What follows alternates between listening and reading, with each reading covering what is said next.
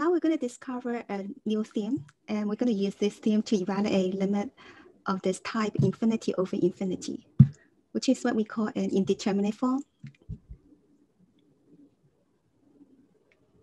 Okay, first, let's find the limit of 1 over x as x going to infinity. When x going to positive infinity, 1 over x go to 0. So what happens when you have this function 1 over x to the 0.5? Well, which is x to the 1/2 power, right? When x go to positive infinity, x to the 0.5 power also go to positive infinity.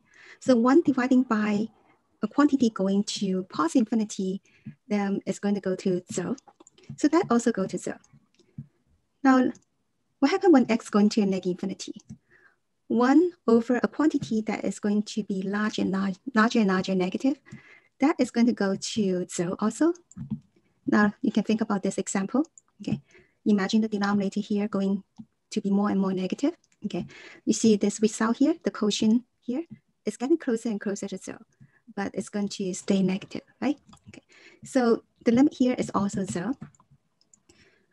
Similarly, 1 over x to the 1/3 power, which is the cube root of x, as x going to negative infinity, that will also go to negative infinity.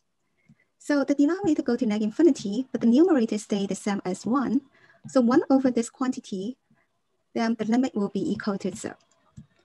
So when you look at this example here, you see most of the limit laws in section 2.3 also holds for limit at infinity or negative infinity. That is, they are also valid if x going to a is replaced by x going to infinity or x going to negative infinity. So in particular, if we combine the power law and root law with the above results, we obtain this following theme right here.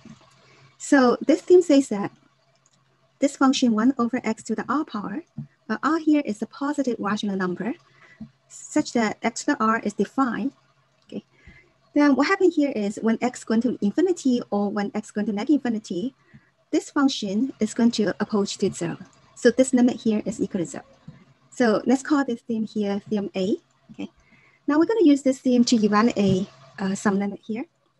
So we try to evaluate this limit here.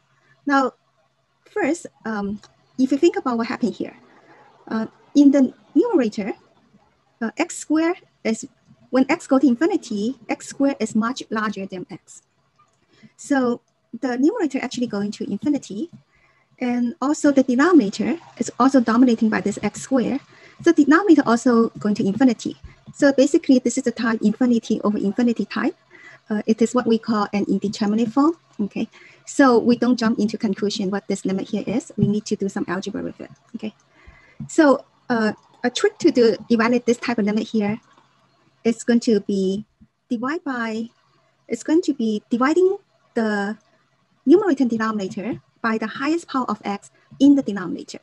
So you see the denominator here, the highest power here is x to the 2nd power. So we're going to divide x to the 2nd power up and down here. So this is the trick in the book. So when you divide by x squared up and down here, so each term over here is going to divide by x squared. So leaving you with this. So 3x squared divided by x squared is 3. Negative x divided by x squared is negative 1 over x. Negative 2 divided by x squared is negative 2 over x squared. Similarly, the denominator here, this divided by that is 5. This divided by that is 4 over x. This divided by that is 1 over x squared. According to the quotient law for limit, and also the difference and sum law for the limit, we can break it into this separate part right here. So limit of the quotient is quotient of the limit. Limit of the difference is the difference of the limit. Limit of the sum is the sum of the limit. So we can break them apart into this. So this limit over here is equal to 3. The limit of a constant is the constant itself. This limit over here is equal to 0, according to the theme that we just went over, theme A. Okay. This over here, the 2 here is a constant multiple. 1 over x squared as x going to infinity, according to theme A, is going to go to 0. So it will be, the limit for that will be 2 times 0. Similarly, this limit is 5. This limit here is 4 times 0. This limit here is 0. So the result here is 3 over 5. So we're using the trick from the book. The trick over here is to divide the numerator and denominator here by the highest power of this denominator, which is x squared. Okay. Now, I'm going to give you guys a shortcut. This shortcut over here is like this. Now, when you have a limit as x go to infinity of this rational function, which is a polynomial divided by polynomial, we'll focus on the dominating term. So what do you mean dominating? Okay. Now, if you have taken computer science class, we talk about the big O of x, big O of x squared. You see, when x go to infinity, x squared is going to go to infinity much faster than x because this exponent is 2 bigger than 1. So we say this is going to dominate over this. It's like, for example, when x is 1,000, then this is 1,000, x squared is a million. A million compared to 1,000 is much bigger. Okay, so that is going to dominate over this. Okay, so we look at the dominating chain over here. So 3x squared dominating the numerator, 5x squared dominate the denominator. So in the long run, when x goes to positive infinity, the behavior of this function is going to be very similar to 3x squared over 5x squared. So you take a look at 3x squared over 5x squared. If you reduce it, it's going to become 3 over 5. So when x goes to infinity, the limit of this is going to be 3 over 5. So we just look at the dominating trend up and down here. Okay, so you see that x squared over here go to infinity much faster than x. So the x squared terms dominate over other terms that have lower degrees. Now, what about this limit over here? Well, again, x going to positive infinity. Let's look at the dominating term. X squared dominate here, x cubed dominate over here, because x squared here, this power is going to be the highest power in the numerator, and its x cubed here is the highest power in the denominator. So those are the dominating term. So we look at the dominating term. So 3x squared over 5x cubed, if we reduce it, it's going to be 3 over 5x. So when x goes to infinity, what happened here? The denominator going to infinity, 3 over that is going to go to 0. So when x goes to infinity, this function here is when x goes to infinity, it's going to go to the same limit, which is going to be 0. Now, what about this one? When x goes to infinity, look at the dominating term over here. 3x over 4, 5x cubed, reduce it, is 3x over 5. When x goes to infinity, the numerator goes to infinity, the denominator stays the same as 5. So the result here is not going to be real number, it's actually going to be infinity. So this limit over here will be infinity, same limit over here. Now, after this example, let's summarize our shortcut over here. Okay, so we want to see a pattern. So when we try to find limit of a quotient, okay, we will look at the dominating terms. So when we try to find the limit of a rational function, we can look in the dominating terms over here. Okay, so if the degree in the numerator is less than the degree in the denominator, then what happens here is the limit will be equal to 0. If you look at the example we went over, you see that you're going to have x in the denominator survive. So this whole quotient here, when x goes to infinity, will go to 0.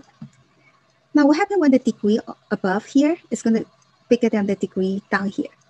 Then the limit here will go to infinity or negative infinity.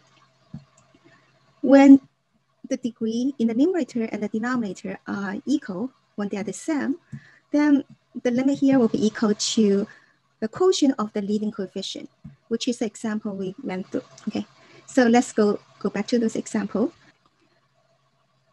You see over here, the numerator and denominator have the same degree.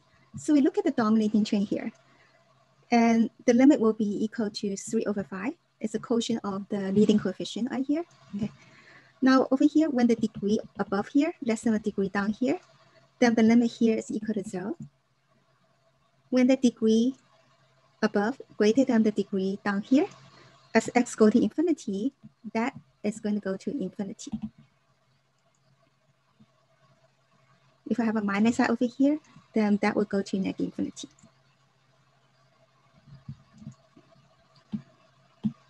Now this example, we try to find this limit here. Now this is a type infinity over infinity type, okay? So you see this part go to infinity, this part go to infinity. You might argue that it is infinity over negative infinity, but we put them in the same category. We call that infinity over infinity. So this category including infinity over negative infinity. So we use the trick from the book. So again, we're going to divide by the highest power of x in the denominator, which is going to be x squared. So we're going to divide x by x squared up and down here. So this divide by that, this is x to the 1/2 power divided by x squared. So that will be 1 over x to the 3/2 power. And if you write it in this power form, you can write it as x to the negative 3/2 power. Okay, so we got this. This divided by that is 1. This divided by this is 2 over x. This divided by that is negative 1. As x going to infinity, this is going to go to 0. That is going to stay as 1. That go to 0, that stay as 1. So the limit here, it is negative 1. Now, if we use our shortcut, let's see if we get the same result. So we look at the dominating train over here. So the dominating train is a train that has highest power on x. So this is x squared and this is negative x squared. So they dominate. So x squared over negative x squared is equal to negative 1. So this limit is negative 1. So you got the same result. Okay, so this one over here. Again, this is the type infinity over infinity type. Both this one and this one go to infinity. So it is an indeterminate form. So what we do over here is we're going to use the same trick, the one from the book. So we're going to divide up and down by the highest power of x in the denominator. So we're going to divide by x cubed. Divide by x cubed. Okay. Now divide by x cubed over here. Now this one here has this square root. So divide by x cubed is the same as divide by square root of x to the 6. Notice that when x goes to infinity, x is positive eventually, right? So when x is positive, x cubed is positive square root of x to the 6. So these two are equivalent. So that will give you 9, and this will be 1 over x to the 5th power. Okay, the denominator, you just do the algebra. You get this divided by that is 1. This divided by this is 1 over x cubed. When x go to positive infinity, this part here go to 0. This go to 0. Okay, so you use the quotient law, root law, difference law, sum law, and also the theorem A. Okay, on page 3. So this limit over here is equal to square root of 9. Square root of 9 over here, which is going to be equal to positive 3. Now let's use our shortcut to see if we get the same result here. So when x go to positive infinity, we look at the dominating train over here. You see in the numerator, the dominating train is this square root of 9x to the 6th power. You have to consider the square root also. 9x to the 6th power is inside the square root, okay? So the numerator, when x go to infinity, is going to behave very similar to the square root of 9x to the 6th power. The denominator here is going to be dominating by this x cubed. And when you simplify them over here, you get 3. So this limit here is equal to 3, which is going to be same result.